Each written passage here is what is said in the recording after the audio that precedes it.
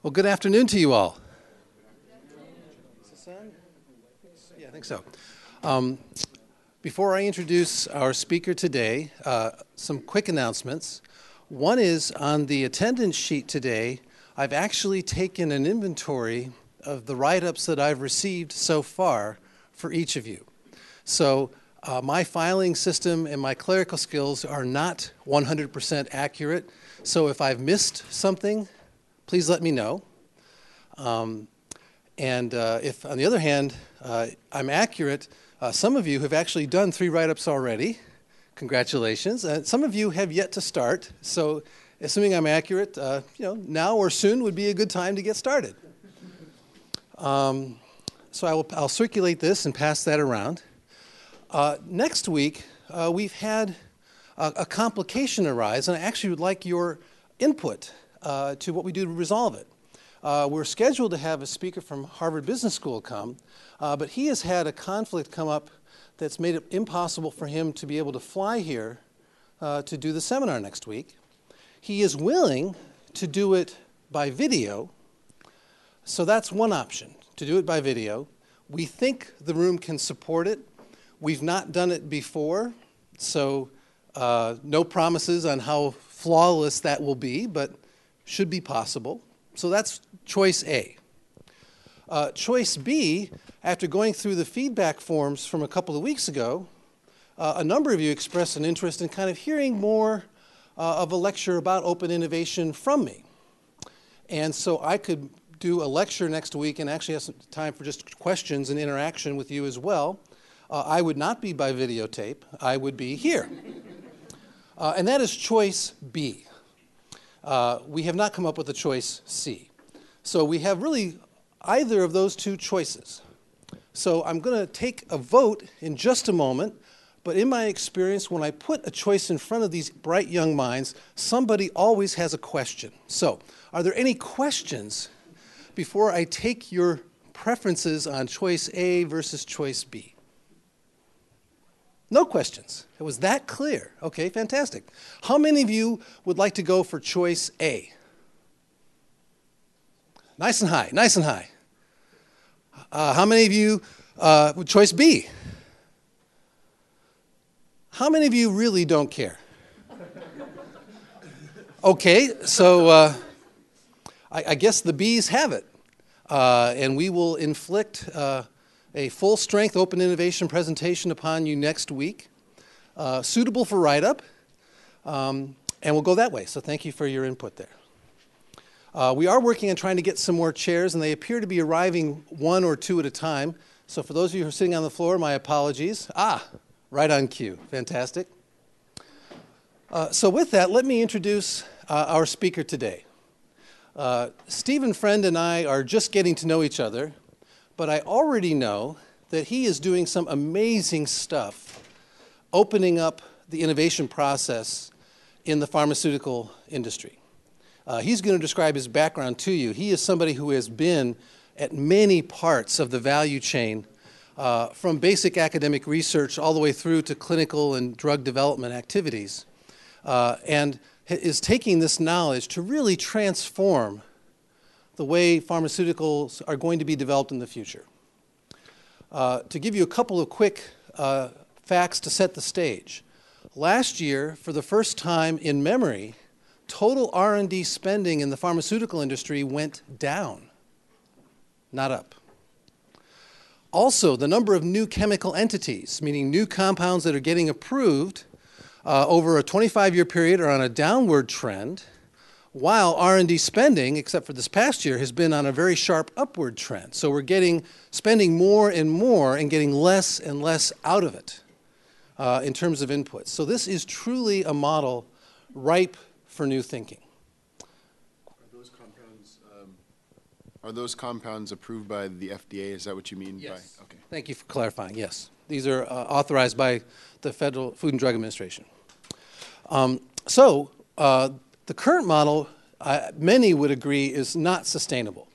What's much less clear is what comes after. And with that as an introduction, Steve, I'm going to turn it over to you and enlighten us with the great work that you're doing. And thank you for being here. a pleasure. It's really a pleasure. I don't often get to speak where I think the people who are in the room are the most likely to be able to do what needs to be done, and I feel that here. I started out in a very odd area in philosophy, anthropology. Then I did biophysics and MD degree, and then I was a pediatric oncologist, and then spent 3 blocks at a time that I think have made an impact, or at least made a difference in sort of what my vision is. I was at MIT and the Whitehead Institute.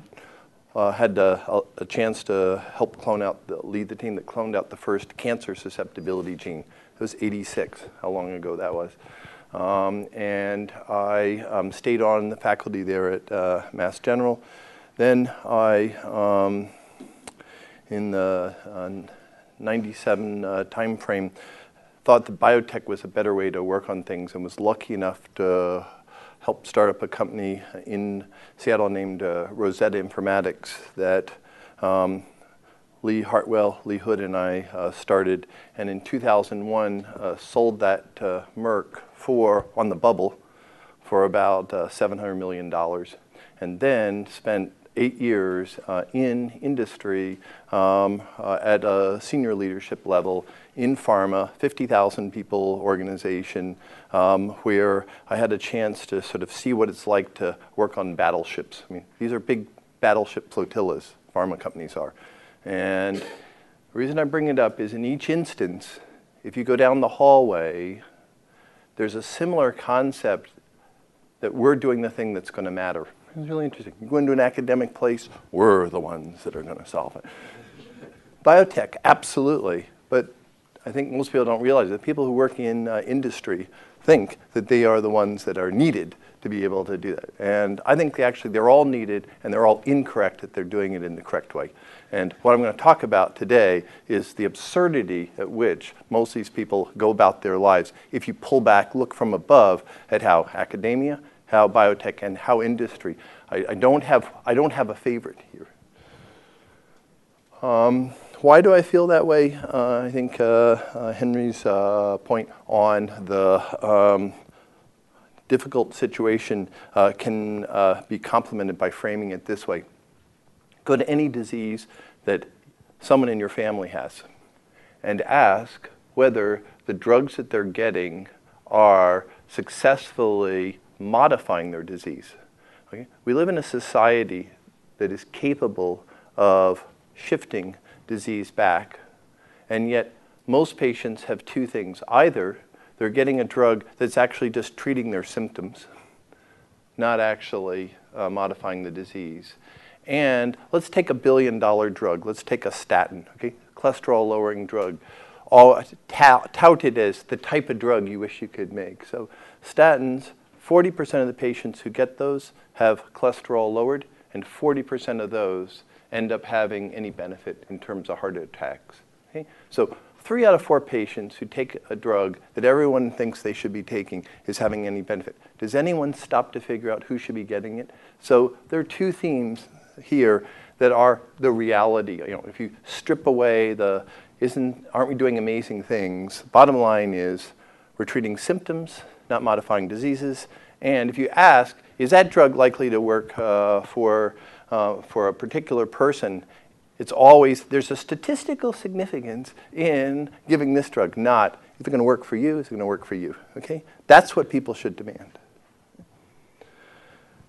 I'm going to talk about 5 things, and you can tell where I am, and I'm going to try to see how fast I can go, which is pretty fast.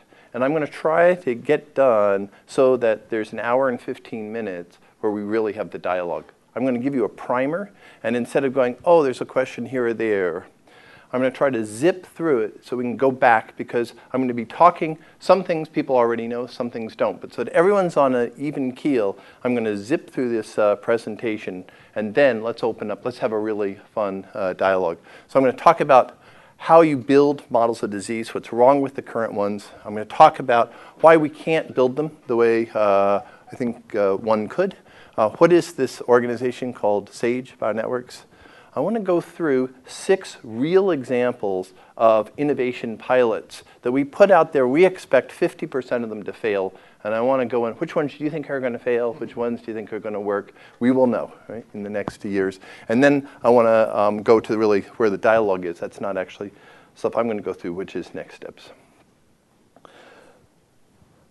You can go through Harvard Business Review. I have. You can go to The Economist. I have. And look at why it is that hundreds of billions of dollars get spent each year. And to your point, it's about 30 compounds that get approved by the FDA. Okay? It's not even 30 new mechanisms. It's 30 that actually were decided, it's a good second iteration. So hundreds of billions of dollars feed out a pipeline of about 30.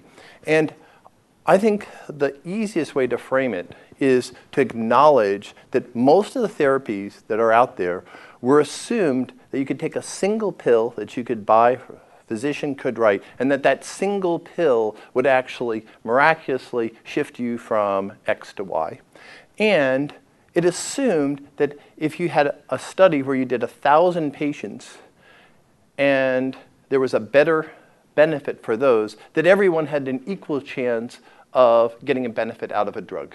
So the trials that get built are ones that say, how can I find statistics as if there were no individuals in that group, as if there was homogeneity in the disease? I'm going to show you that's not true.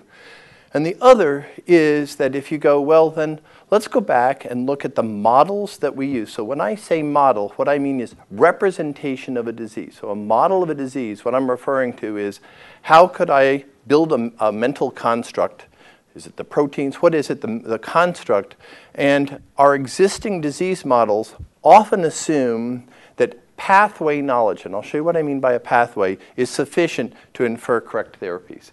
So I want to know how many people have had to sit in a boring lecture somewhere in their life that sort of has this type of, there's the cell surface, and there are these proteins and these arrows. I call this the stick and ball model. So how many people have seen a model like this? Okay.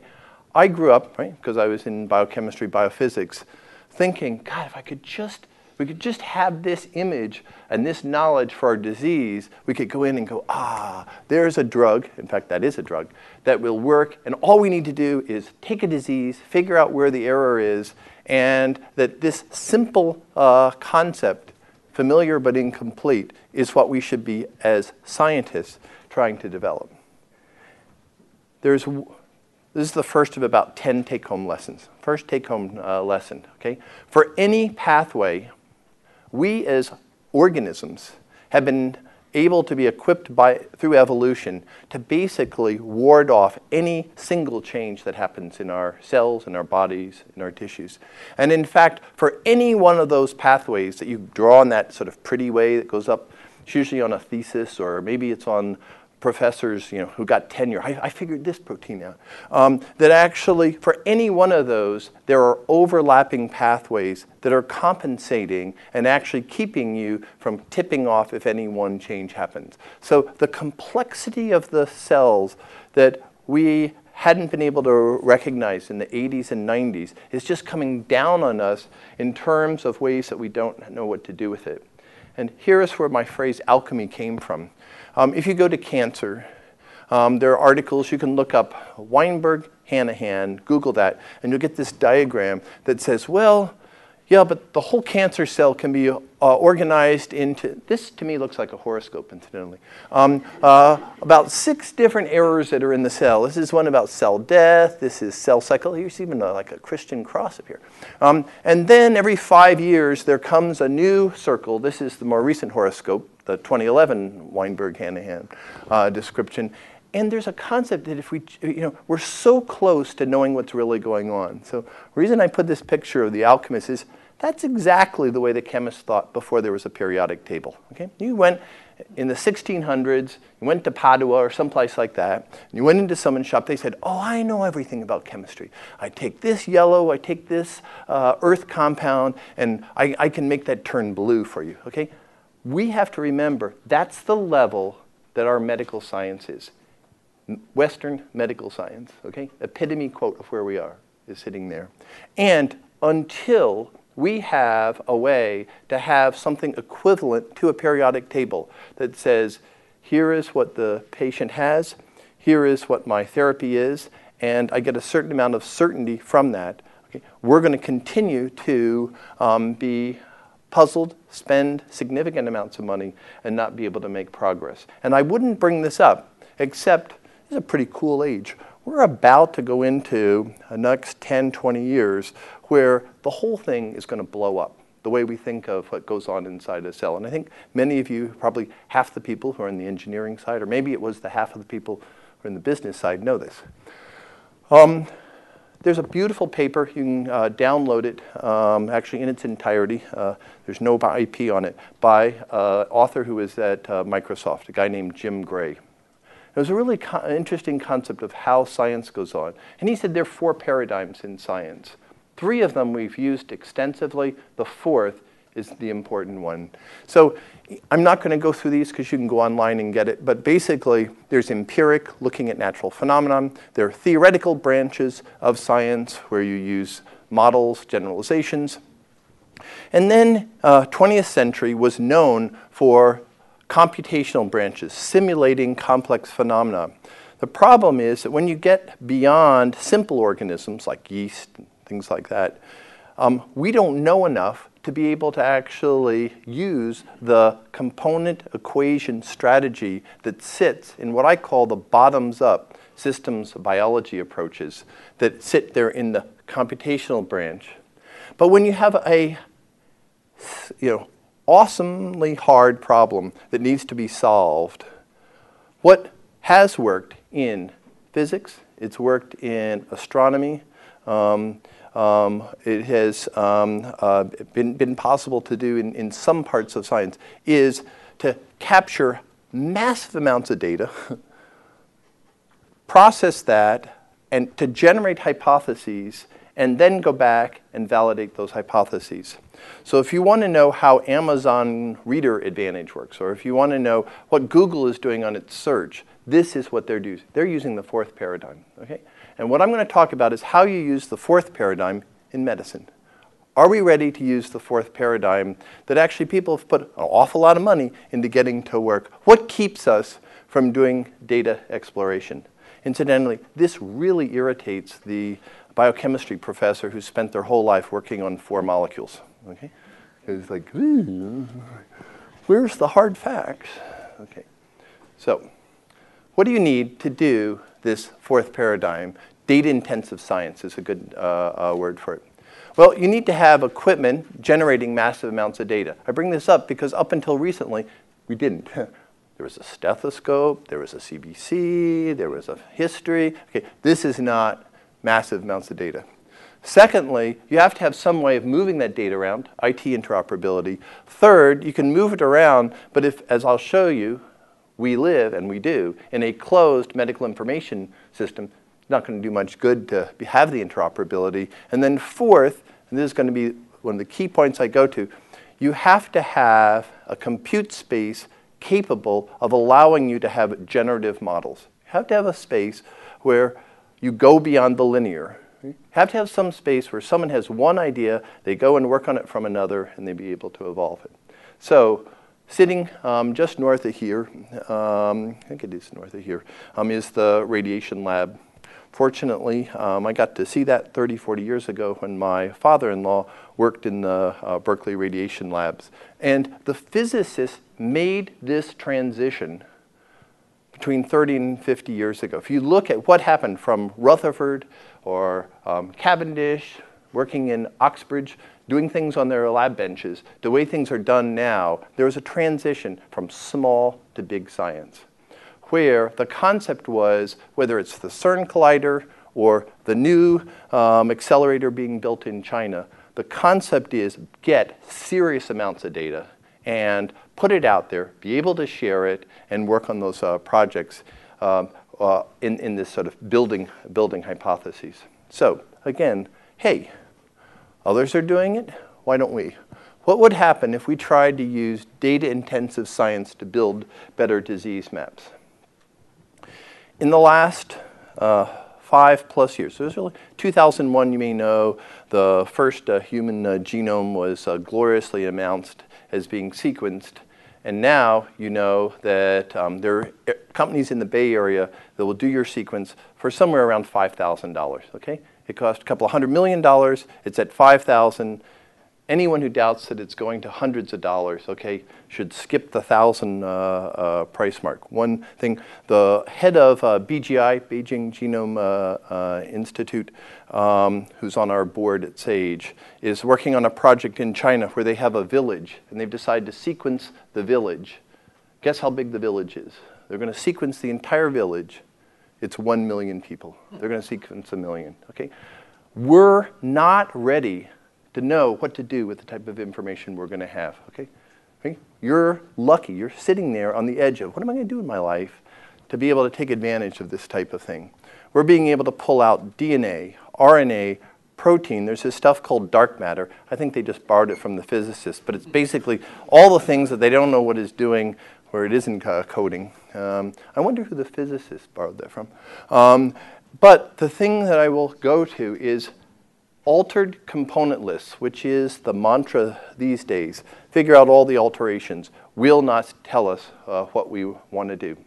So when I was in Seattle at Rosetta, part of Merck, about 10 years ago, we were lucky enough to be given, this is about open innovation, we were given $150 million and asked, can we build a probabilistic causal model of a mammalian disease? Okay, right? So I said, this is how much it's going to cost. Let's see if we can build a probabilistic causal model of a disease.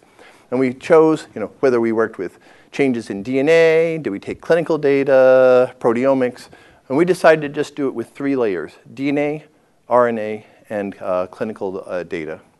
And the result, which took 3 years to do, was first done in mice, and then we went and pulled in, it's a pretty nice experiment, all the data on an entire country. We went to Iceland, and we pulled in all the genomic data in the country. Expression profiling, looked at data on DNA, and said, let's take a disease like obesity, and let's see if we can build a rank-ordered list of the genes that are most likely to shift the disease state, not modify, but shift the disease state from A to B. This list of 10 genes in this Nature Genetics article had 9 of the 10 that were able to be validated. That was unheard of. So the concept of being able to go in and say for a particular disease, here are potential targets for developing therapies began. And now there are probably, you know the world of synthetic biology. It grew up actually about the same time. But in this area of what I call top-down, data-intensive science, there are about 30, 50 groups in the world that do this type of work now. And they sort of take different approaches. If you go on our website, sagebase.org, you can go in and pull down 50 to 100 of these papers. We list the ones that we think are the 10 most important. They all say one thing. This is take-home message number 2. Our brains are hardwired for the narrative. We love storytelling. We like this, goes to that. Okay? The cell does not work that way. The cell behind anything that you might draw in your ball stick character actually has an entire network of regulators, ways to turning things on, turn things off, that are relatively invisible from the classic concept of ball stick biochemical, but actually it's places like this where there is evolution, basically we got a little lax, got a little sloppy, and made it such that if you pound on that, then there are changes that shift the system. It's a lack of redundancy in certain parts. So that's a question now about like how could we build these, right? So I've now talked about building models of disease, and I'm going to talk about how can you build those. And if you assume like we're in a university and you give a scorecard, I don't know if you still work on A's, F's. This is the scorecard if you're a easy grader. Equipment capable of generating the amounts of data, we've got it. Okay, I think that that's not going to be the rate limiting step. It's getting better and better. I'm not worried about being able to get the data out there, even on proteins, on metabolomics, on methylation, and things like that. IT interoperability, we suck. Open information systems were worse. But actually, it's pretty interesting, up until about 2 years ago, there was zero, that's why you get an F, no place where if you actually had an idea and you wanted to work on it, similar to what the synthetic biologists have when they want to go and share a project and share reagents. There was no place where you could say, I want to work with you. Our system was, I need to hold something, so I have to keep this stupid cap. Thanks. Our whole system is pay someone to generate some data, have them analyze it, have them publish a paper, have some other group come in and knock them off. Okay? Not, hey, I'm working on this and you're working on that, therefore let's work together. Interesting, unless you're in industry. Okay? Industry kicks butt on that, okay? It knows what it's doing within a company, okay? So I'm going to now give you 7 things that prevent us from being able to share these models. So the first is our culture, okay? We, in science, act like we're hunter-gatherers, okay? We say, you're the person, you go off, you get this, you bring the meat back, and after you get done with it, give the scraps to others, okay? That's the way the academic system works, okay? Not, let's team up, let's work together. When you go to choose where you're going to do a postdoc or where you're going to get a faculty position, you should look around and see what's the best feudal state. This is out of Warhammer. You should go. Who's got the most resources? Who's got that? Because once you get in one of those castles, you're competing with another place. If you go, I'm going to the Broad, I'm going to Stanford, I'm going here. The concept is we're going to beat the others and we'll make sure we get our rankings. So it's not necessarily the way patients would consider that that was a good way. So I think academia, you guys are in a feudal state, okay? You're alchemists and you're living in a feudal state. And you're monkeys. No, I'm just kidding, sorry. The next one is, I come up the roads here in Berkeley and this is the place where there's, containers for, what is it? Colored trash, paper trash, white paper trash, da, da, da.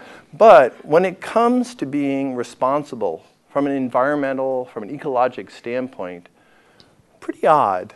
Clinical genomic data. And again, this is different from the way mathematicians, physicists, and actually, again, some of my heroes, synthetic biologists, do it. Clinical genomic data is basically, a fair amount is accessible, but it's not very usable. You don't want someone to repeat what you did. You're better off having to have them go from scratch, because then you have an advantage. One of the big problems with having compounds that actually are looked at for being used by another, taking and asking, are there compounds that could be used in another, is that actually you don't want them to get an advantage. And so there's little incentive to annotate, to curate data for other scientists to use. In fact, it's built the opposite way. The next of the problems is that to do this type of work requires not building some sort of bricks and mortar. It requires building mathematical models. And again, similar to the data, what you'd like people to do is say, oh, that's a good paper in Nature or Cell, or I got an IP, I got my IP, I started my company, but I don't want to show you what I really did. And worse, I don't want someone else to be able to go in and necessarily reproduce it. I'm better off if I own that myself, I keep that to myself. So not very open innovation. Mathematical models of disease in this area of biology, clinical, medical, is basically not built to be reproduced or versioned by others. The forms that we use for consents, and this is something, I'm going to give 6 examples later. When we get to it, one of the biggest barriers is that actually when we look at how forms are put together for people in the future being able to work with data, there are no standard forms. The next to the last is that if you look at what the 4 universities worked on in the DARPA project that built the intranet, they worked on standardization. The reason why the data flows, the reason why the internet works is you know when you do this, this is going to happen. And the opposite is a world of clinical medical information, because hospitals don't want anyone to really know what they're doing. The doctors don't really want to show what they're doing. The academic institutions are fine not being able to have others work on that. And then you get all the way through, and tell me industry has got it standardized? They don't either. So the last one, which I think is actually the most important one. I grew up in America, and we would go, oh, we have such a free system here. God, thank God we don't live in East Germany. There's a picture of East Germany. And today, we look at Iran, and we go, God, the people there live in such a strange world. They can't share data. This is a beautiful site that shows how you could share data in Tehran during the Arab Spring revolutions. And I think inappropriately, as a resident of Beijing myself, some people go, oh, what is this going on in China? How is it that the internet is so closed? We would never live in a system like that, right? What I'm going to tell you is that the information system that we work with, medical information system, is as closed as the others. Okay? This is from the Stanford Medical School website on what you can and cannot do when you live in silos, okay? Our minds, like those of the people in those other countries, thought it was okay to live this way for a common good, for a better good, okay? I don't think it's for the better good in any of those places. But let's not point fingers unless we look at how it is that we ourselves work with open data and what we're doing. So 2.5 years ago, I left Merck because I thought, wow, these models are pretty interesting, and no one company, no one organization can possibly do it. What happens if we could build a space in which patients said, hey, I'm really glad there's a space out here where you could build those disease models. And actually the purpose of it is very important. The purpose of it is so that other people can actually gain IP, work on things that are important. I'm not suggesting that incentives can't be around the reward structure. You have to build something that actually benefits all, particularly the patients, to be able to do it. So where are we now? We are about, as I said, 2.5 years in. We have 35 people in Seattle. We have some people in Beijing and in Amsterdam. We have about 25 million in funding. We have 11 pharma companies that work with us.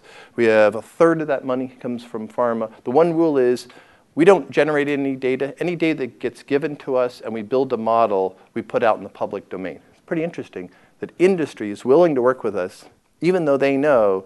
And what we say is, during the project time, we're not going to divulge anything. You can have up to a year afterwards, but then it all goes in the public domain. So they get what they want. We get what we want. The public gets what they want. I think that's enough said on that. For the scientists, in 1 minute, I just want to show, there's these beautiful models that I'd be glad to talk later about people, where you can go into Alzheimer's, thought to be plaque, working with, looking at A beta levels and things like that. And we can build these circuitry models that showed beautiful targets that could be done. You can go into diseases like obesity that I was talking about and look at the relationships between the brain and the liver and the fat and stuff, again, that I'm not going to take time to do. What I'm saying is you can build those models of disease that give you insight. I want to talk about a platform, the compute space, and then I want to talk about the 6 pilots so then we can have time to talk about things. How many people in here have been or know about GitHub? Okay, so that's good. So 3 or 4. So GitHub did not exist 4 or 5 years ago. Actually, someone should fact check me on that. I'm using it a lot right now, and so someone let me know at the end whether that's longer. GitHub was built for bringing teams together to build projects in software, either as closed teams, so Microsoft team or something like that could get on and use it, or all the way through to Unix totally open systems. What it said was, for us to have a site, you put your project on there, you define like Google Circles. Who is not going to be on that project. And most importantly, what it does is it shows you a way of having all the versioning, all the places where data is stored, such that you have, this is third important point, you have shifted recognition and reward from being end product to work. Very important. You have made it so that when someone gets on and adds something in the middle of a process, they get credit for that, not who was the person who oversaw the project or what was it that happened as the last step. And now most companies hire people by virtue of the fact of what has that software engineer done on GitHub, not what's their resume. Okay? So what I'm going to talk about now is how can we change universities so that actually it's not about what's in your CV, it's not about your citation index, it's actually what the heck did you do?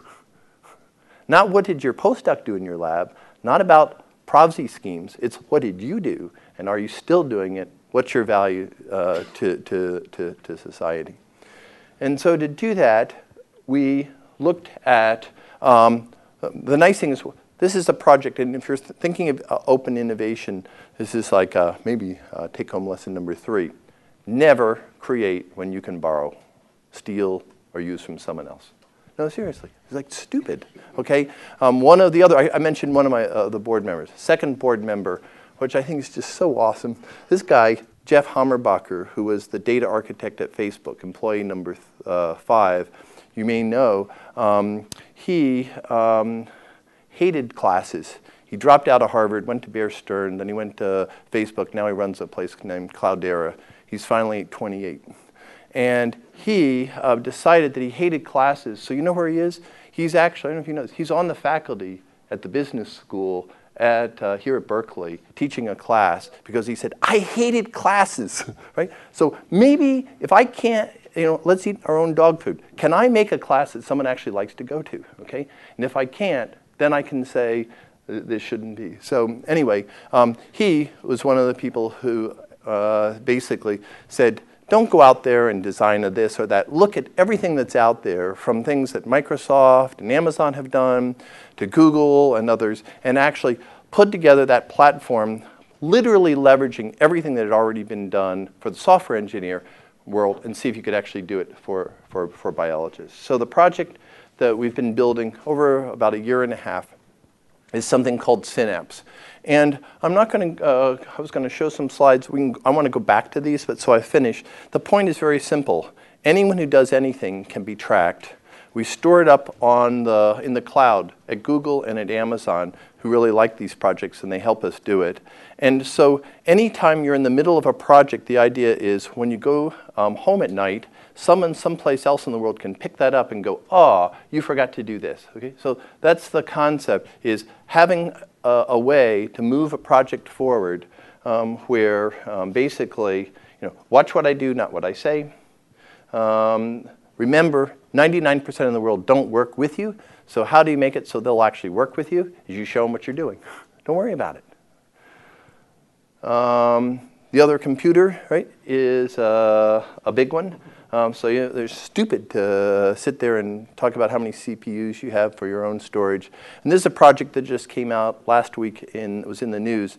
Amazon just built a new product, which, this is important for the geeks, allows you to point to data and not pull it into where you want to compute. It's a really interesting concept. So imagine a way where you don't pull the data that you're interested in, but you point to it and you compute down here. Very powerful as you need petabyte amounts of data. So Sage said, let's take all the data that's out there on expression. There's a place called Geo, which has all the expression profiling done. And we said, let's pull it into Synapse. And let's curate it, let's annotate, let's make it available for others. To do that, we use this Amazon simple workflow. And in terms of the timing on this, if you haven't heard about it, it's because it's not released. We're doing internal alpha, beta testing will be in the 3rd quarter. But we have DARPA calling us saying, would you like to work with us?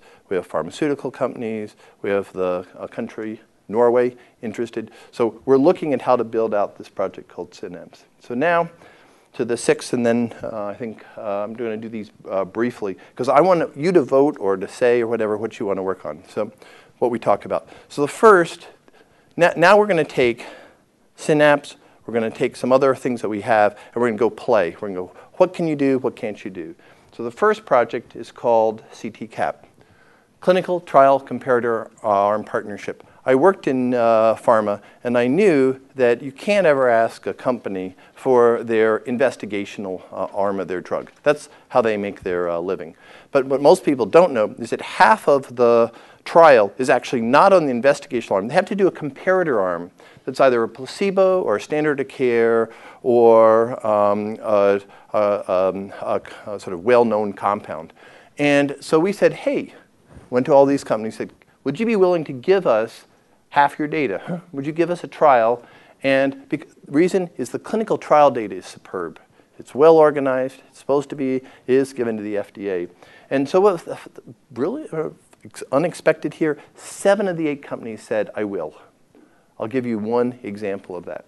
So I will, again, something we can go back to. This is called the Clinical Trial Comparator Project. We're now working with the FDA and industry to ask, why can't we do it in a therapeutic area? Why can't we make it so every phase 2 trial gets dropped in that way? Right? Now that you've given us, you know you can, how do we do that? Second project, is called Arch to POCM. We're not marketing, right? We could use some marketing people. But this is a question of, can we like cut the cost of drug discovery by basically somewhere between 5-fold and an order of magnitude. Like, let's see what it would take to do that. So what we chose to do was take 2 very high-risk areas. One was, by high risk, I mean unlikely to make a drug. So we went and we thought, autism and schizophrenia, pretty hard disease. And you never know whether you're actually making the drug you want until it works in a patient. You can't do some animal testing. Is that an autistic mouse there? It doesn't work. Not even beagles, not even sheep. And so we thought, can we de-risk for industry new mechanisms? In autism, schizophrenia, and then there's another area which I won't go through why, which actually has to do with, in oncology, there are all these new chromatin modification changes the structure of DNA targets that actually are important in oncology and immunology. So we said, how do we de-risk these high therapeutic areas? And if you want to go back to this, I'll give you the punchline that we can spend time on. What we realized is that industry would pay to be in a public-private partnership. Social philanthropists would come in and public funders would come in to take a pair of molecules all the way through to phase 2B trials, safety trials, sharing all the data, no IP on it, so that companies, biotech and pharma, could actually live off the common stream. The concept is literally pour the water down the center and let anyone dip into it and then develop their own IP, their own proprietary molecules off of it. So many drugs sit there one off from the one that was the first one. So our idea was, let's de-risk and then come back and let others live off that. It really would change, if they did it for all the types of programs, it would be great. So I'm not going to go through that. I'm going to skip these slides. This is, if you decide to come back to this, this is like a sushi conveyor belt. We can come back and pick this again. It's I should also say we're going to post these on our website afterward too. So for those of you, if we don't get back to it today, but you want to see it, you'll be able to go scroll through yourself. The next pilot is one that is from Star Trek. So he said, there's this federation, independent states. They're all, let's take 5 labs that all compete with each other, who are each trying to get the Nature paper, the Science paper, and let's ask them if they want to join together and actually beat everyone else. Right? So the idea was most collaborations are done by I'll take someone who knows how to do this and this and this, and we'll pull our labs together. That's what's called a collaboration. A different collaboration is to say, let's open up all the data, all the models, all the tools among some labs, and let's beat the pants off of everyone else. Right? So if you each have something to offer, why don't you pool together? You're in different universities. So we took Atul Butte at Stanford, Andrea Califano at Columbia, Trey Eidiger, down at UCSD, Eric Schott who's at Mount Sinai, and we said, let's try a project that no one thinks you could do, and let's see if we could pull it off and sort of set a standard. And if we do, then other labs will start wanting to come in and be a part of it. So again, just as an advertisement, we said, hey, I think people age at different rates. There's by a chronologic age, but sometimes you look at someone, George Bush, before and after their presidency, and you see that actually they seem to have aged pretty quickly. Maybe actually we don't all go through life at the same pace. And so we used chips that had 450,000 markers for methylation. This article just went into Nature last week. Can we build a signature that says, simple thing, this could be $20 on the open market, incidentally. Right? Interesting to think of what you'd do if you had this. And could we look at why? So the first thing we found was that women are aging slower than men. Okay, you knew it, okay, but it's true. It's not that sort of put something on your face at night stuff. They're actually aging slower than men.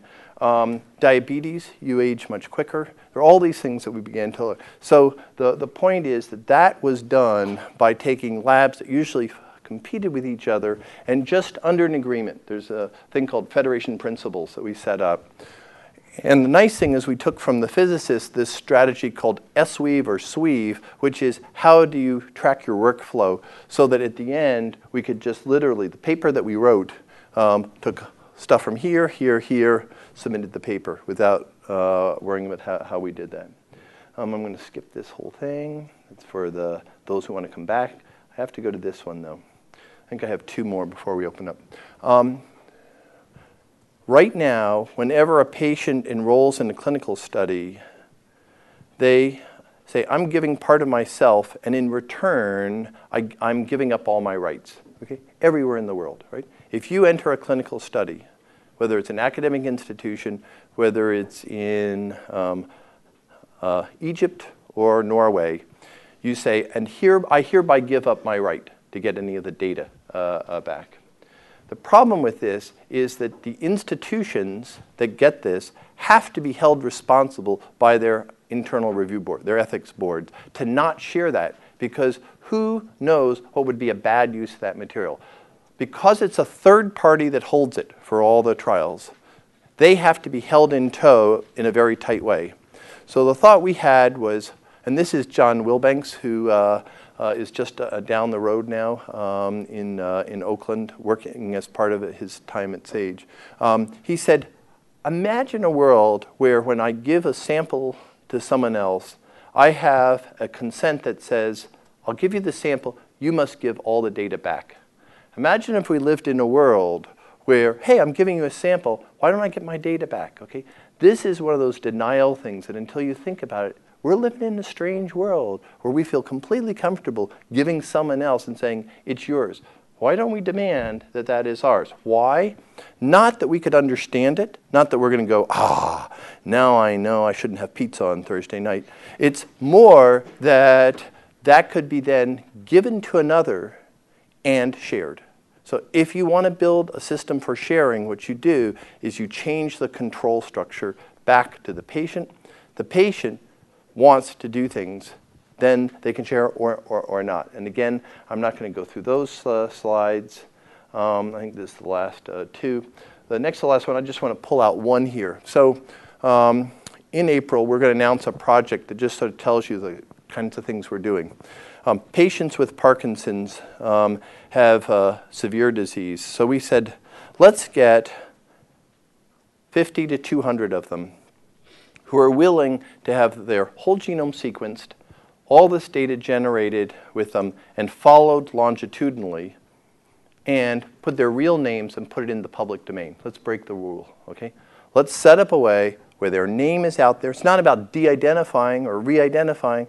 They've said, I live on this street, this is me, this is my sequence, this is my data, because they want to actually have their disease solved.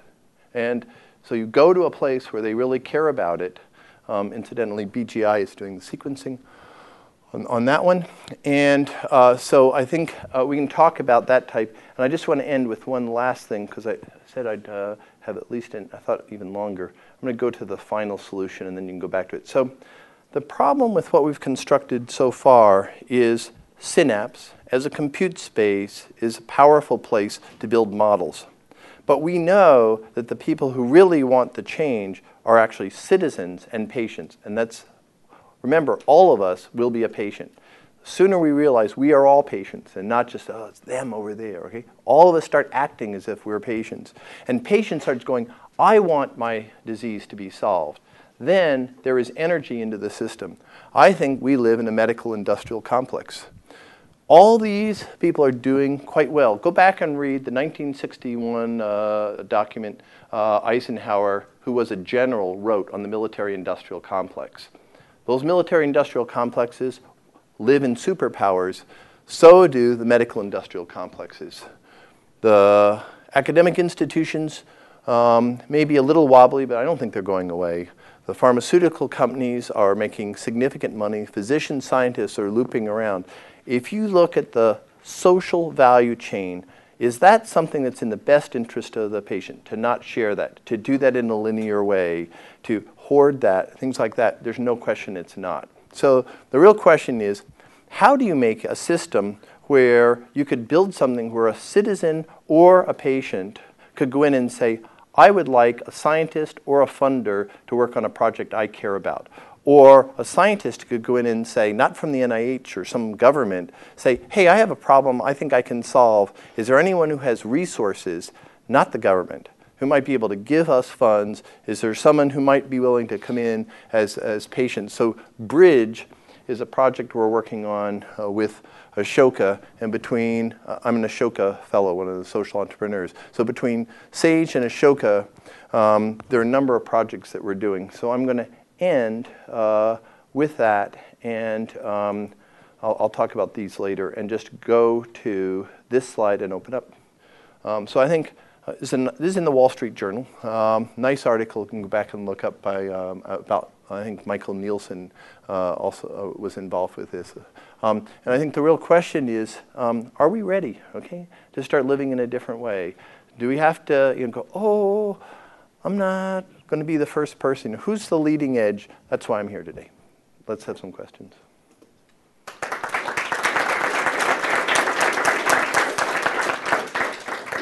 Particularly the skeptics. Right? That's really what I want. No, seriously. As before, for the purposes of the video, I'm going to try to get the microphone to you so we can pick up your comments and questions for the video, okay? So who's burning to kick it off?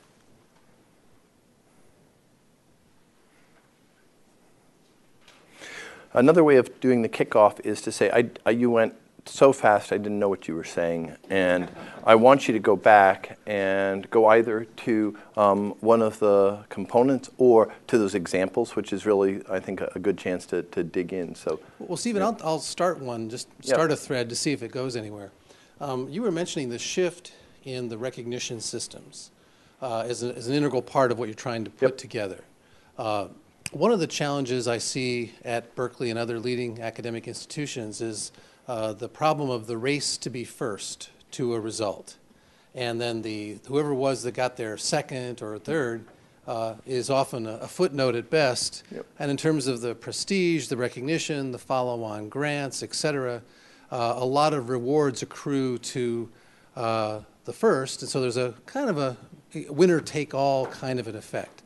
By focusing on, look what I did, not what I said or sponsored or structured, you're trying to create a different kind of an incentive mechanism. Maybe you could elaborate more on both the traditional incentive mechanism that I described and the one that you're trying to build. Yeah. So I think the incentive structure that I'd say is existing now is one based on the finish line. That's what you're referring to. So who got to the finish line first? If you go and you look at GitHub and you look at the reward structures that are there, and you look at even more importantly, if you just are about to start a biotech company, who do you want in your group? Who are you willing to pull in? What you want actually is the person who knows how to do the key steps. And until there is a way to have transparency and a way of having annotation and giving recognition to an intermediate step, it's very hard to shift away from the cross the finish line first mentality.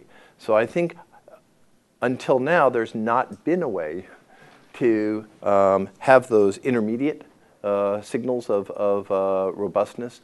And so I think we have to build and see whether that will work the way it has worked in some other areas.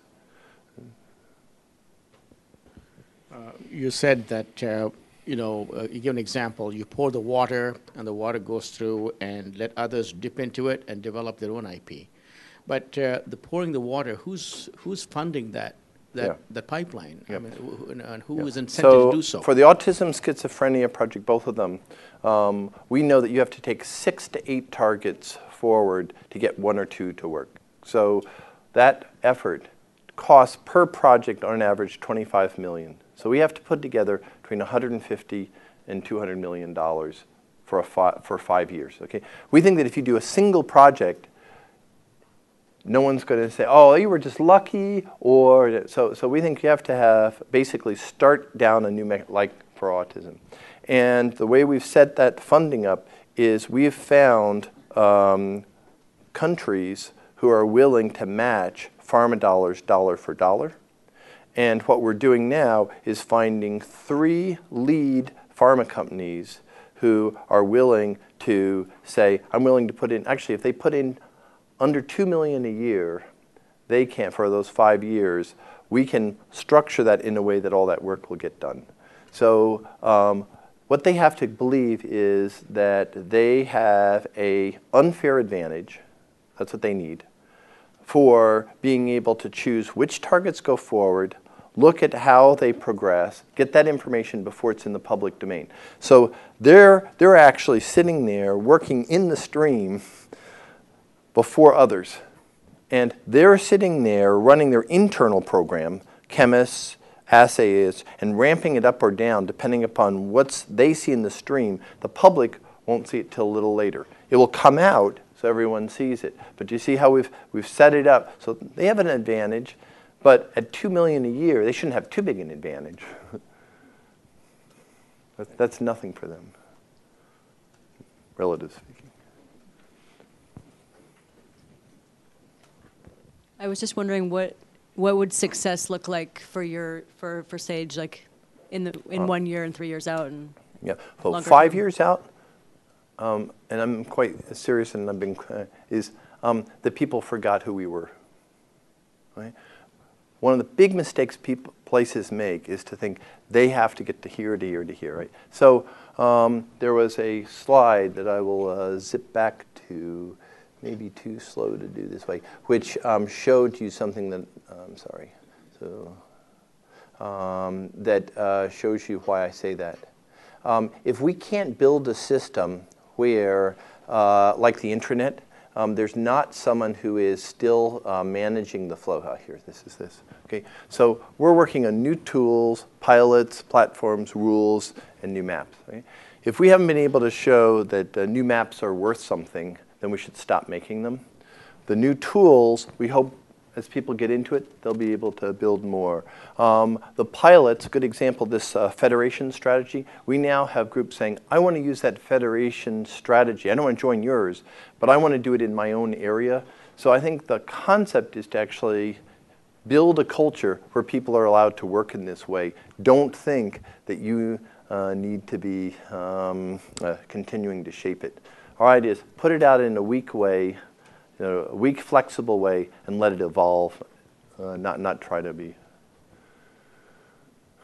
When time is of the essence in fighting, for example, battles like bacteria gaining resistance towards antibiotics, how important do you think your solution is when you're enabling people to open up to see the common solution in fighting, in finding new ways of actually altering the disease and not just treating the symptoms? I'll answer that with the following example.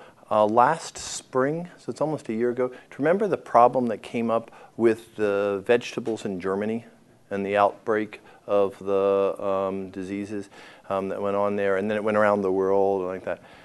When there is an outbreak and something like that, speed is like essential. And the whole concept, I think you got it, is that if you give one person responsibility, you're in charge of generating the data and you're making the models, that's linear. That's not a good idea when you're trying to do something for speed. So I think the debate that I can tell when an audience is like, okay, and now I'm getting it enough that I'm mad, okay? So you're not mad yet, so I don't think you're getting it enough.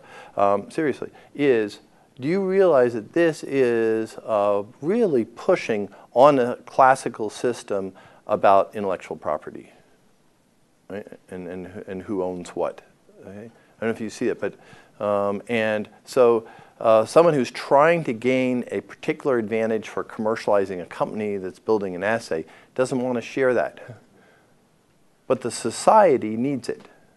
And so I think there is a tension, there should be a healthy tension in society between what do you need to drive innovation, okay? And I'm going to argue that IP in a block use does not. And I bring that up because I go to some countries in Asia particularly where IP is still king, right? We tried to form a nonprofit in China, and they said, you cannot form a nonprofit. We don't have nonprofits. Isn't that interesting? I wonder what Mao Zedong would have said. Seriously. But so we decided, okay, it's a for-profit company then, but we're just not going to make any money. So the point, I went off track a little bit. The point I was trying to make was, I think that actually, if speed is in essence, and I would argue, every day, I forget what the number is, there's like 10,000 people dying of cancer. Okay? There are ways to get medicines made faster. Okay? We are not living in a world where that's done. We should hold ourselves responsible for being participants in that system instead of saying, right, that's not on our walk. You talked about two collaborations. Would you explain those two? One is open to all, and how practical is it to have the open to all collaboration? Will that work? Because the society seems to be a little more protective of the IP and so on. So I think what I was referring to is on, and I think, tell me if this is where I was speeding. GitHub, I said you can have two types of collaboration. The same applies on Synapse. One is where you define your favorite group of collaborators and you share among 4 or 5 people, and that is fine. Right? If you think that's what you need to get something done, and that's the team like at Microsoft. That's the way it uses GitHub, and I expect companies will use Synapse that way.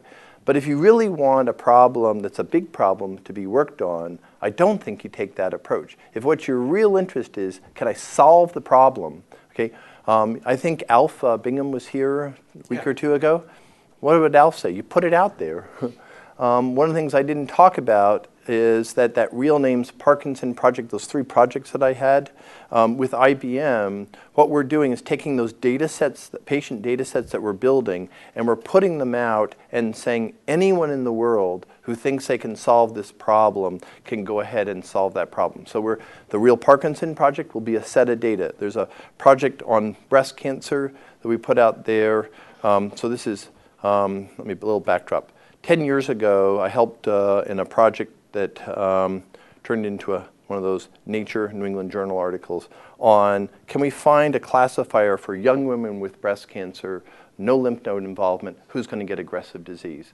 So we did that project. We put the IP out there. 2 companies took it on. Oncotype DX in the US, Mammaprint in Europe. They charged $3,000 a piece. So we decided, I think we can do a better classifier now, and why does it cost that much? So this project is to actually put out this very large set of data and let anyone in the world build a classifier, but they have to say how they built it. And so that's a project which, by being open, now, right, is going to get done a lot better than choosing one team to work it. So I think probably Alf went into this. Collaborative challenges are an interesting concept where you, this is like the X Prize, where you say, I'm starting for something, it's a big project, you get to a certain part in the project and then you allow teams to rejoin. If Kareem Lakhani had given his talk, he's doing some really good work at Harvard. One idea I had was actually to tell him that you're videoing him, but no one show up, okay? Just video it, okay? Then you get the lecture from him, they get your lecture, and the students get both. So no one said in the class, I want A and B, right? Let's get Kareem to give us a, he said he would, right? But you don't have to necessarily, just tell him to video it, and then you can drop it in the box, and still they get you live. So I'd go for A for B, plus B. So a quick comment on your point about ALF, and then we'll take some more comments. One of the things that I think you're adding to what we saw from ALF is that in the incentive system, the independent parallel problem solving that goes on, there isn't communication between the solvers. You actually have mechanisms to expose progress among solvers to one another. Right. And your GitHub analogy is that we can all see who's contributing what and give recognition to those people even as this collaborative effort proceeds forward without having to wait till we get to the end point and assign all the credit and all the recognition at the end point. That's right. And just while you're doing the transition, so I'm going to go back here. You can write this down. April 2021 in the Bay Area, unfortunately it's by an invite only, 200 people come together. So the editor for Wired and a bunch of people get together. We're going to have a conference in San Francisco called the SAGE Congress. And the reason I'm putting up is we're going to televise that and archive. Oh, you just went past it. Actually, it could have. I think actually, I'll show you where it is. There it is.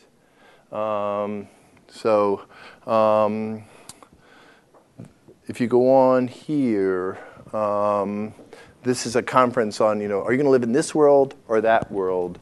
And this is, you can go on and look at the agenda, but I'm bringing it up because Adrian Truel, who is the person who built the system at Carnegie Mellon that got 54,000 authors on a Nature paper. So he crowdsourced a problem that couldn't be solved by the crystallographers. And the lead woman who actually figured this out was a mother of 3 living in like Surrey, England, who outdid all the postdocs at Berkeley, other places in crystallography. He is giving one of the keynote addresses at this lecture, or at this Congress. Yeah, one question to sort of balance the general enthusiasm. Interested to hear about. Everybody likes to share the credit. What about sharing the blame? Because things will go wrong. Yeah. If you take the neutrino faster than the speed of light, I bet there are a bunch of people at CERN now not being bought coffee or drinks by their mates because they're saying it's not us, it's them or whatever. Yeah. So that then means audit and architecture. And how do you reconcile that with a team-spirited, collaborative environment? So actually, I think there are 2 really important questions that you brought up. One, which was the equivalent of credit blame in the team, and the other is quality of the data. I mean, in some ways, you brought them together, but they're two separate. And I think that I forget what the number is, but it's something like 4 out of every 5 papers you go to take what someone did and you try to repeat it, does not repeat. Right? So I always like it when people go, oh, well, why would I ever trust what citizens would do if they were being asked questions? They don't know what they're doing, okay? And then you go, well, when scientists write their papers, how often are you able to reproduce it? Let's be generous and say less than half the time. It doesn't necessarily reproduce the way it is. So I think the team has to take that responsibility in the same way. And where something has failed on GitHub, right, where it was built to do something, you don't want to be associated with that. So the blame, I think, has got to go to an attribution, right, a micro attribution level. But then on the quality of the data, what we've assumed is that all data is of no value when it enters, no matter who it comes in from, and that similar to the Amazon Reader's Advantage, if you've done a project that actually worked out, then someone annotates, there's a data set that I used for this purpose. It may not work for another. So this is done because otherwise someone could go and tip the whole system over by logging in all this fraudulent data and sort of trying to mess people's models up that way. So the way to avoid that is to put it in at a neutral rating and let it build over time. So the thing you said at the end about the fraudulent data is actually very interesting. I don't have a question about that, but that was something I was thinking about, whether you would end up with sort of sabotage. I think we were discussing, and it's something that keeps coming up, is the necessity of really that assigning value over the course of the project is probably the critical thing, because we're talking about like being able to convince our PI that, well, we think this other companies, they're very close to publishing on this and stuff, but we should collaborate with them. We should help them get there. And just how difficult it is going to be to break that mold, especially for like academia is just so traditional. So actually, What part of the program are you in? We're second year students. yeah. So it's not too late. Yeah. Yeah. But if you were like in your 4th year or something, this would be a very real personal question as well. Yeah. It's a personal question even now, but it's a really pointed then, because now you're looking at job market and where you're going to go, and you have to make your own personal choices there. Yeah. Dr. Friend, what have you to say to this? Yeah. I think that what I would go to is Doug Melton. Okay, so you can look him up. So Doug Melton I knew at Harvard, and he was a classic academic. Good chance that he may get to park in one of those Nobel laureate parking places. Done absolutely brilliant work in stem cells. And he had one way of working until his daughter got diabetes. And when it got personal, when it got into the family, then you go, why am I living this way? So I think that we have to count on people whose lives have been touched, and they're going to be a rare set until others are ready to live that way. But I think if you were sitting next to a patient, if there was a way so this didn't go off into the whatever cyber cafe, but to get here, you had to walk down a hospital corridor to get to your class here. Remember, I spent a number of years as a pediatric oncologist. That is a hard job. Okay? The amazing thing is you get energy. I had more energy when I would do 8 hours in the clinic and come to the lab than I would from going out and getting a good night of sleep. And I think people don't realize that energy is out there. And so I think that you have to wait till there are examples, so pioneers that are willing to do something like that. And when it works, I think it's going to be pretty obvious, and then other people are going to go. So I think it's like everything in innovation, it's find the leading edge, don't try to solve for the laggards. And to answer your question, I don't know whether there's enough to get that leading edge. I think it's really, there is a chance that closed medical information system goes worse. I'm going to give you a scenario by which I think it could go worse. The companies that are generating the DNA information are realizing that their technology is headed towards being a commodity. If you look at the price of Affymetrix and what happened to it, if you look at where Illumina is and where it's going to go, companies that develop new technology have a narrow span when they are able to charge too much. Then, when that shifts, they have to come up with a new business model. A logical business model would be to say, I'm going to charge half as much for data that you allow me to uniquely own after I make it for you. That's how closed, so there's an author, Tim Wu, who you should look up, Closed Information, has nothing to do with medicine, Closed Information System. Nice book that came out 2 or 3 years ago. And I'm worried that at the same chance that there is to actually go the right direction, that there are people who are going to begin to go, God, if I could take all that information from insurers, or insurers decide that, or someone else decide it, why would I ever share that? Because I can make a lot of money off of that. So I think I'm not confident that it necessarily will go in the right direction. I think that's why I said I like to talk to in rooms like this, because this is not something we're going to do. If this isn't something you're going to do, it's not going to happen. So it's got to be people who are in their second or their fourth year that go, you know, this is an odd world we're living in, and maybe we should acknowledge that. Oh, sorry. My perspective will be from a business perspective.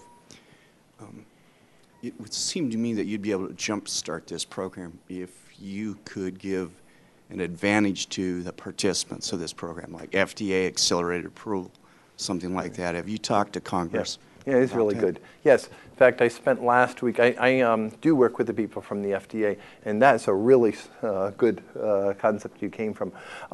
For the two projects that we're working on, the one I talked about early about the clinical trial comparator arm project, and the one I talked about later, the ARCH to POCM, there are ways to say that companies who participate in this have some advantage in terms of life of patent. I mean, there are things that are under control of the FDA. To your point, it's a really important one.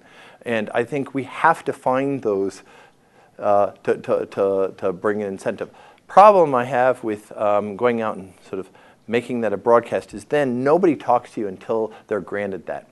So if we go, you know what I mean? And so we've got to try to get this going and not say, here's what's in it for you from that standpoint, because if we can't come through with that, that is hard. So this is just from the art of putting things together. There's a couple of things that are worth having in your back pocket. That's a good example of one. I think it makes a lot of sense from the academic perspective how you can easily distribute the credit to different people and they're kind of getting acknowledgement. But can you talk more about once industry gets involved, how you distribute that credit so that these corporations can actually monetize it going forward, especially since they might be competing against some of the other corporations that are also involved in a project? Yeah. I like it, just so you know, each of these questions are getting better and better, so I'm glad it's not ending in 5 minutes. No, I'm not that the first one wasn't, but all I'm saying is we're getting into better questions now, so this one is a good one, because what you caught me on was two types of reward. One is you did not ask me, how is it that inside that company is someone rewarded? That's easy to answer. Okay? You asked the harder question, which was, what is it in the, how can the company ensure that it's getting a benefit when it's, so I had, when I was at Merck, did 3 or 4, I'm always trying to do trials, so I did, or pilots. I did 3 or 4 times where I got 2 companies that had phase 1 drugs to actually do a combined project before they knew what they were working. You can look it up, it's the AstraZeneca example. I got BMS to give all of their imaging files in oncology, all of them, to Merck if Merck would give them all the way back to BMS. We set up a program in Asia where we wanted to study gastric cancer. None of the companies wanted to pay all the amount. And so in that instance, we said, 3 companies, let's split the cost. You go over there and you all get it, but no one else gets it. So there's a common element in all those. There has to be an advantage to the company to do it.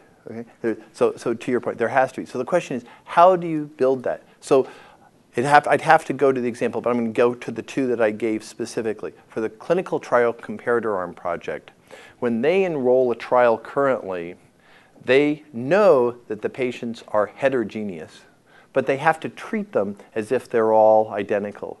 If they can go in and share data that they all had on a previous trial, that this is a project we're doing for next year on rheumatoid arthritis, and we knew who does not respond to anti-TNF therapies, and they share that data, then they, who work together like that, have an ability to enroll into the trial a subset of patients which make that trial cheaper to them. So you have to give them a specific benefit that comes on that.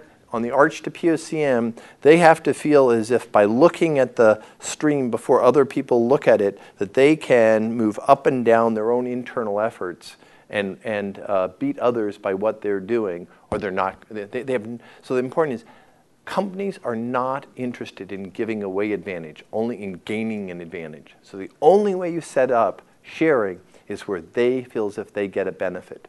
And the interesting thing is that most companies think they're better than the other. So if you let them all see something, they go, we have better chemists, we have better biologists, it's worth it to us. So does the next, but that's okay, right? But if they feel that, right, then they will do that. So you've got to find that little edge. I wanted to make a comment on the question about Congress and policy. I think there may be some interventions short of a quote-unquote act of Congress that could help move some of this forward. One example would be in reimbursement for new drugs when much of the research behind the drug was publicly financed through the National Institutes of Health, et cetera. And you might imagine some sort of a reimbursement mechanism that said, okay, we'll reimburse at this rate, but by the way, the successful amount of money you spent on the drug was about 10 or 15% of the total program cost. The other 80 or 85% was on preclinical or failed comparator kinds of studies. If you publish that, we will reimburse at a higher rate so that there becomes a positive incentive to share information that would actually then help create more of an intellectual commons, which is, I think, the underlying, if you're trying to take one meta takeaway from all this, is if we can enrich the commons of information that's available for academic research all the way through to new drug development, we could accelerate the time to market, we could reduce the risk, we could increase the effectiveness, and so on and so forth. So some fairly small mechanisms in reimbursement might be an interesting way to create some of the momentum to get this, because in most studies of new drug development, about a typical assumption is it's $1 billion, give or take, for a new drug, but only about 100 million of that is actually spent on the candidate that actually is the one that makes it through to the market. The other $900 million in the program is spent on all the other stuff. And all that other stuff currently, for many of the reasons that Stephen alluded to, is hoarded, is kept inside. Yeah. It's not making money for the company, but it's not being shared with anybody else either. So that's the big low-hanging fruit, I think, is to take, not to reduce the incentive for the $100 million that turned into a successful drug, but to reclaim some of the value in the $900 million that is currently going nowhere right now. It's sitting on shelves moldering someplace. Yeah. So here's something to tweet on. A year ago, I was interested in doing a project that said, why don't we make companies have two options. One is that they share the data on their failed compounds, and they get to charge the price that assumes that the money that they need to raise is to cover their failed and their successful compounds. Or you tell companies that they need to only charge for the research that it took to build the successful company if they don't want to share their failed compounds. And I went to people that will remain nameless at a big white building in Washington. And I went to people in industry and the FDA. And that sensible idea was completely shot down. And why? Because it's not in people's necessarily in their interest. I think it's in the interest of the public. Right? If you think about it, why are citizens reimbursing for, when they pay for a drug, the failed compounds if we're not allowed to look at what it is that didn't work? So that is something that was a little too radical. But the only way that's going to happen is actually if citizens and patients begin to be our partners. I think this is about getting out of the medical industrial complex. We have friends out there, patients, citizens, who would actually come together with us to work on things like that. It's not going to come from working by ourselves. So I know you mainly focus on the medical sector, but I'm really curious of, you said you have a philosophical background, so applying this to the larger intellectual property scheme at large. So. Right. Well, why don't you just keep the mic and say what you think would happen? Like, because I think it's the medical. Let me just say, and then I'm interested in hear what you say. So what I'm saying is, right now, the assumptions I'm making is we have a closed medical information system. People are rewarded for not sharing, and research is going at a linear pace. That is not in the interests of patients. That's the argument. So in order, if patients had their way, they would say those things need to change. So I think you would have to ask, is there another information system that has that contour that actually, going beyond medicine, might benefit from being open? And there, I would think that probably anyone in the room, together will come up with a better answer than mine.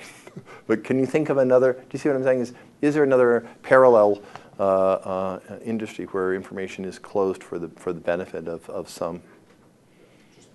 Like Hazard One. A friend of mine until quite recently was running a silicon foundry, which was a collaborative foundry, where what was being shared was all the semiconductor know-how to a high degree, and where the specificity of what people were doing for particular devices or particular chips or whatever, that was down to the individual teams, but there was a huge general collaborative area about processes and clean rooms and this and this and this, which little companies previously would never ever have been able to afford. And so people could come in with an innovative chip design and go in and fiddle around and basically get the big pharma infrastructure, knowledge, all sorts of instruments and systems and whatever, but actually be effectively a very small startup company. That struck me as an area, I'm sure people around here know a lot more about it than I do, but I thought that was extraordinary. It hadn't happened before. It seems like in specifically pharma, there is like a very dedicated pipeline, whereas in some other areas, it's kind of like there's all this activity and then people are able to synthesize it into different products. Whereas again, like the research, you can use that model where you're actually pouring this central stream. Right. So that seems like the difference, a difference. Yeah. Let me go to one slide here that I assume you know, but if you haven't seen it, this is helpful.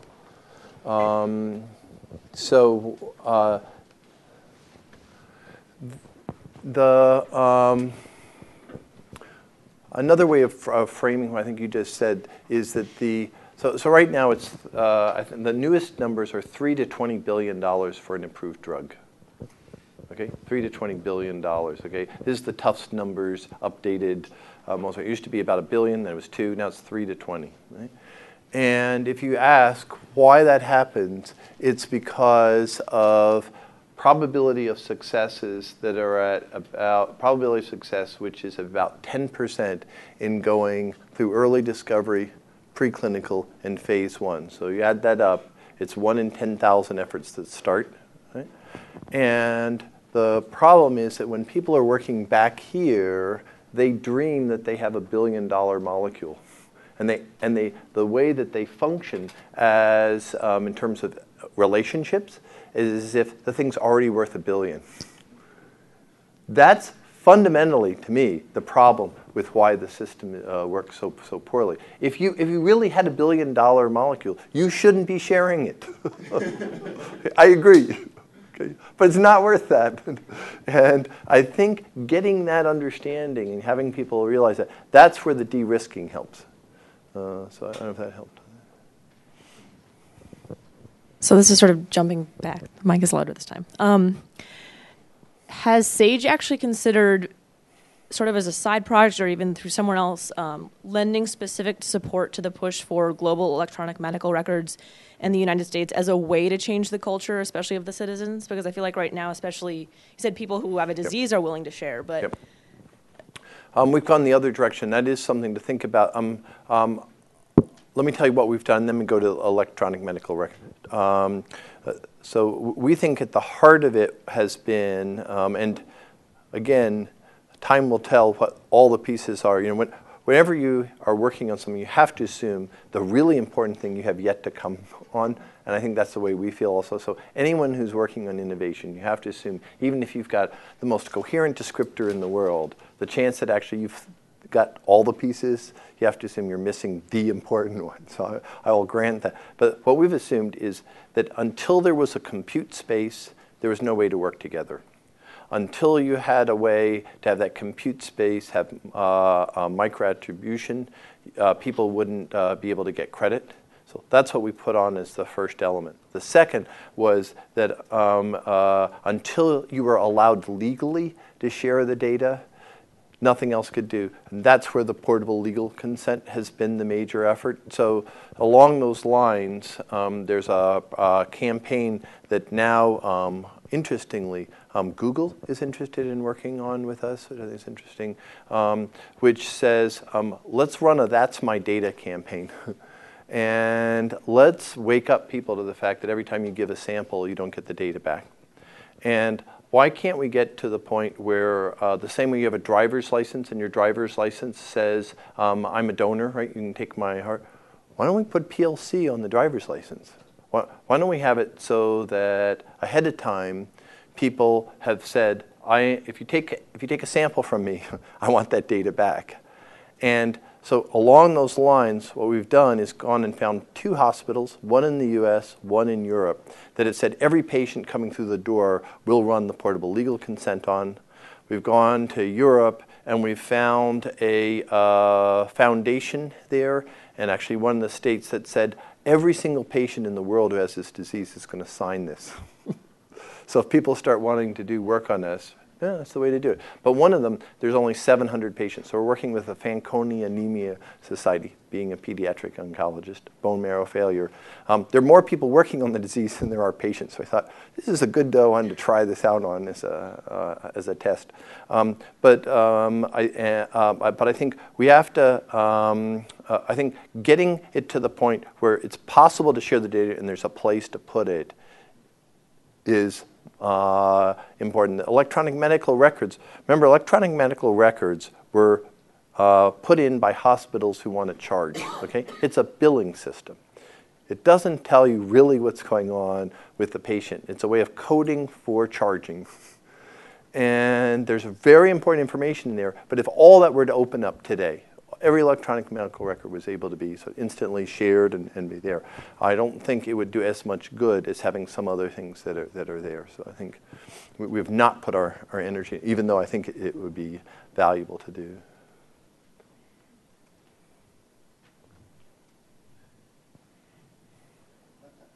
I'm wondering about the computer systems that we have. Do they have the capability of... In the mic. Okay. Do they have the capability of handling the data and then doing the computation that I assume you're going to need to do? Yeah. And what systems are you contemplating using? Yeah, so that's where we started going to cloud structures, because there is a lot of data. But the good news is that the price for storing data in the cloud just keeps going down. And when you go, so this is the area called big data. This is about working with big data. And so reframing your question is, how big is the big data from the closed medical information system? And the answer is, it's smaller than what NSA has. The amount of data that's being collected on all of us all the time. Right? We don't begin to touch the NSA data. Right? It's probably going in it's probably going into Langley from some video camera. I'm going to invite one final question after I make a comment to perhaps spur our imaginations even a little further, although we've been taken quite far today from what Stephen has shared with us. Today Apple announced that they've now had 25 billion downloads of apps for their phones. And if you think about what an app is, it's just a lightweight way of looking at some data or providing some organization of data to give you an experience or provide a service to you on this device. And 25 billion of them have been downloaded now. If you had some of the kinds of information that we've talked about today, and that was available and open for lots of people to look at, imagine the apps that could be generated to promote health and well-being, first and foremost among patients who have unmet medical need, but even then in our daily lives.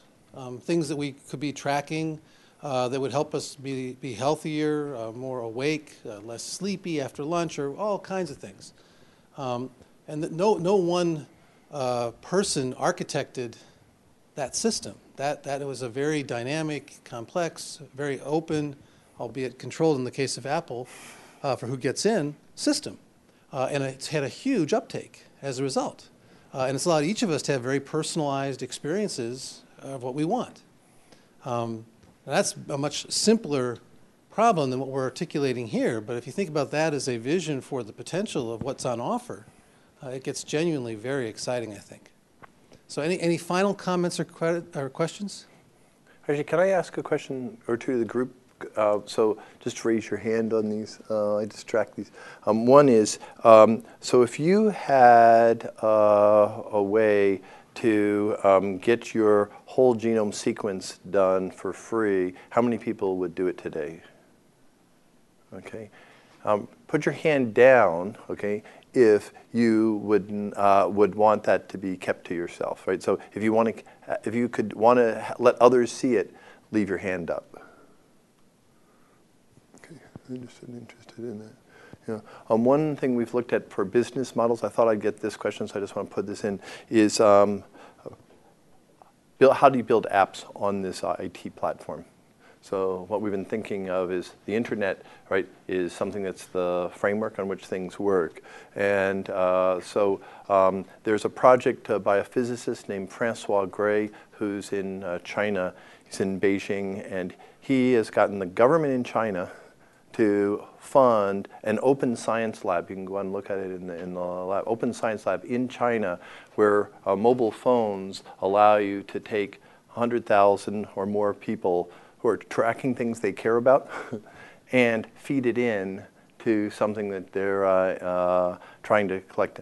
They've done nothing on health. We're working on a project to see why can't we use that app, device, phone, portable to start collecting and seeing if we can build some maps on that. So, but the major point I wanted to get to was that I think that apps could get built on this platform, and that is a business opportunity. So if you build this on Synapse or that people could use as a tool, people would download it.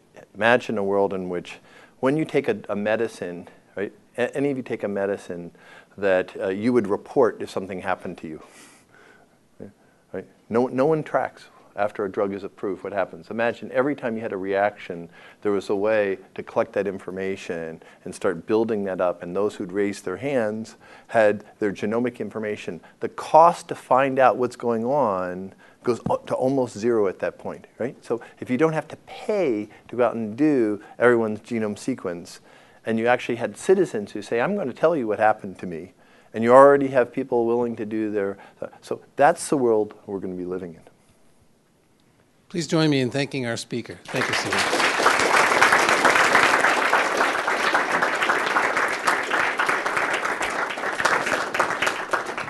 Okay, next week, open innovation, uncut. And where did my attendance sheet end up? Oh, thank you. Okay, good.